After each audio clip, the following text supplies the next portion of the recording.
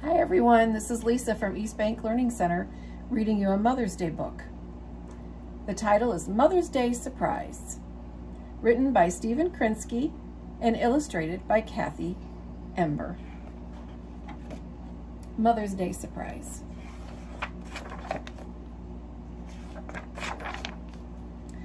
Violet was a young snake. She liked sliding and slithering and shedding her skin whenever it got old.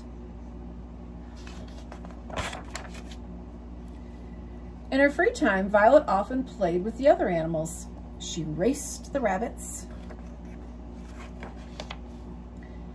She hung next to the bats. And she fooled around with chipmunks. But as spring was sprung, Violet noticed a change in the air. The other animals were suddenly very busy. Too busy to play. Violet wondered why everyone was in such a hurry. "What's the rush?" she asked the fox trotting by. "Things to do," he said. Violet could see that. "What things?" she asked, but the fox was already gone.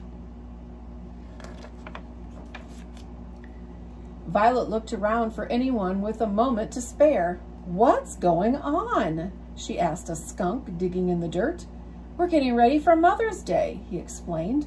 "Already?" said Violet. The skunk laughed. "Well, you can't start too soon.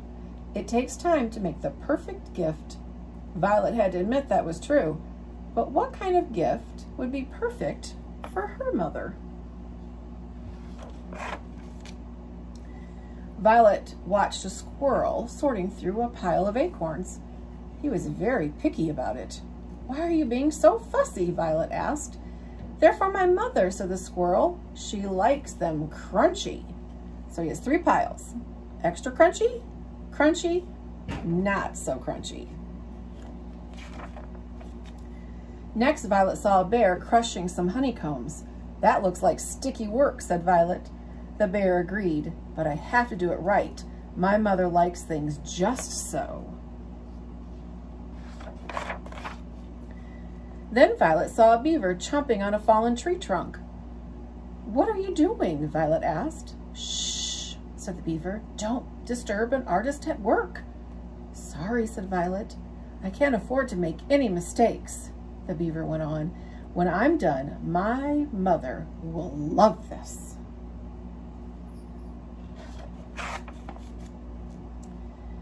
Violet was glad everyone was working so hard, but that wasn't helping her. What could she do for her own mother? Without arms or legs or teeth, she couldn't make anything like the other animals. Never before had Violet felt it was hard being a snake, but she felt that way now.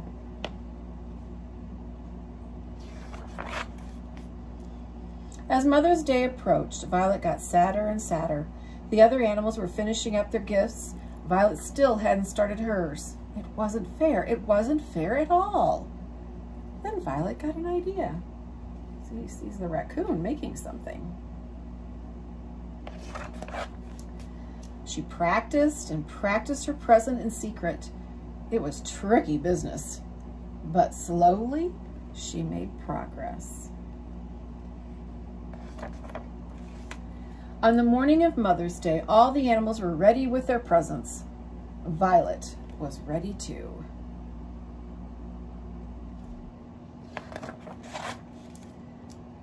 "Happy Mother's Day!" shouted Violet. "Oh my," said her mother, "what a nice surprise.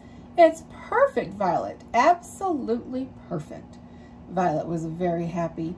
Even without arms or legs or teeth, she had shown her mother just how she felt.